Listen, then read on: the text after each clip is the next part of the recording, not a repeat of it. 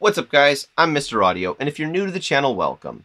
In this video, I'm going to tell you why I only use a sample rate of 48K and a bit depth of 32-bit floating point. Now, we have to understand what a sample rate is first. A sample rate is like a bunch of snapshots being taken of the audio throughout time to paint a picture and basically show you a waveform of what the speaker is doing, moving in and out.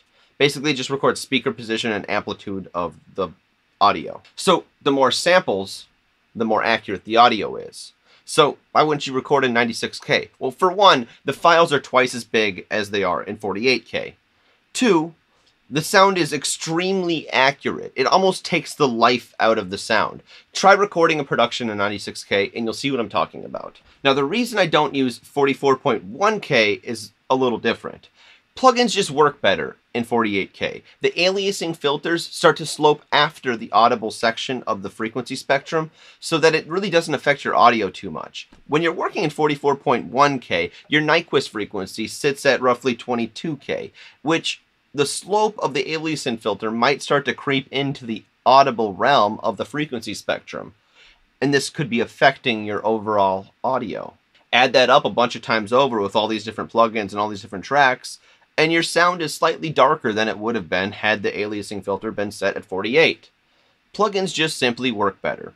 That's just how it is. And the reason I use 32-bit audio is a little different. In order to understand why I use 32-bit audio, we have to understand why engineers today use 24-bit audio. And that's the noise floor. 24-bit audio has a noise floor of negative 144 dBFS. 16-bit audio, negative 96 dBFS. See, each bit adds 6 dB of headroom, up till you get to 24 bits. So you can see why engineers jumped on the bandwagon of 24-bit audio right away. They could record in at lower volumes without any chance of the noise floor coming up when you stack all the tracks together in a production. 32-bit audio stores information differently. It uses scientific notation, so you can fit significantly more data in a smaller space.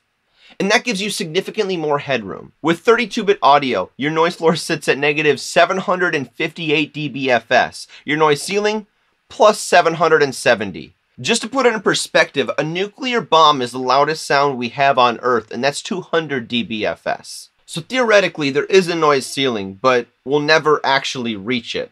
So your audio will never be clipped if you're using 32-bit audio. So if you're processing your audio with different plugins, you can freeze, flatten, or bounce, whatever you call it in your DAW, and have no chance of actually clipping the audio. You can just turn down the clip gain to recover those peaks. And I've got a video where I do a deep dive on 32-bit audio and all of the different bit depths. If you want to learn more about that, click the video somewhere up here, all right? But that's the video, guys. Thanks for watching. I hope you learned lots. I'll see you in the next one. Mr. Audio, out.